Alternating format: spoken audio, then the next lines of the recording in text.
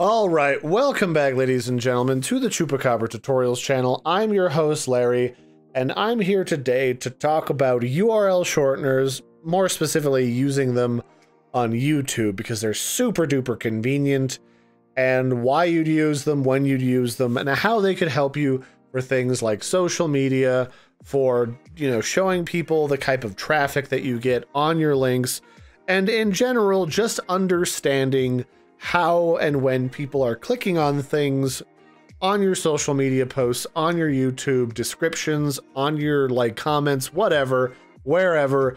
This is just a helpful tool to let you know if the information you're sharing with people is actually getting clicked. So I use Bitly a lot, and Bitly is one of the older URL shortening tools. There's one from Google, there's one here. There's like a zillion of them. They're not exactly a complicated piece of software.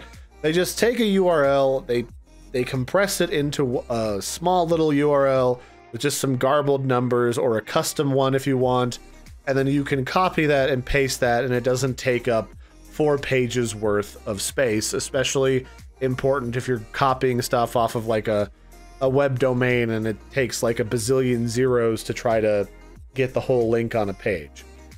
And they're free. This one's free. I haven't paid for this one pretty much ever.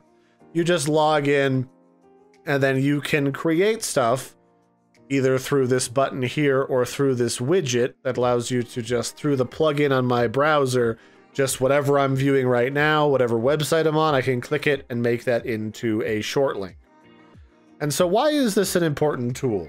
Well, Bitly is great because it lets you turn a gigantic long URL like this when I'm trying to show people a capture card, and it compresses it down into something that is very tiny compared. You can see that right here. And it also lets you know what exactly people are clicking on. Like, are they going to your video to see a review for a product they're looking to buy, thus they wouldn't need to click on it, as is the case with the Flint 4K Plus video card? Or are they potentially looking for software, and then by your recommendation and seeing how it works, then they'll go and check it out, which is the case with VTube Maker. It's just interesting to know what people are clicking on, what sort of tools they really want and they really want to use, like being able to put emojis on their Discord posts, and which ones maybe they don't use as much. Like maybe they already know that they want this product and they go to your channel for that, or maybe they're seeing if they want to use it, and if they really do, then they grab it from your channel post. Or in this case, I gave people a free template for a Game Boy inspired overlay for Twitch that was animated.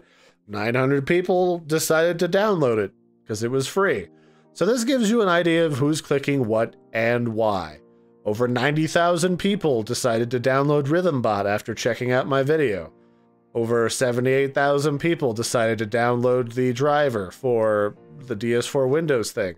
This is important things to know, both what, where, and why, and it helps you kind of figure out, too, what bits of software, in my case as a tutorial maker, might be interesting to create so that people can actually engage with it, view the video, and find some sort of value or use for it. So in my example here today, I'm going to link something into this video because it might be important for people who want to use Steam or haven't used Steam in a while to have a link in the description to go right to their website and download the Steam Games Store client. Because this is how to add non-Steam games to your Steam library so you can use their overlay. So to do that with a URL shortener, I would just log in here and I would just copy it and go to the website and click create. And I could paste it in here. Or because I've got the plugin, I can just click on the plugin and I can just, the title can just be whatever, and I'll make a custom link, Steam website, and I can hit enter. Oh, I think this is probably already in use right now, which means I can't really use that. So let's just say Steam client site, and let's hit enter. And there, that worked. So we can hit copy, and then I can go over to my video details, and I can just go underneath of here.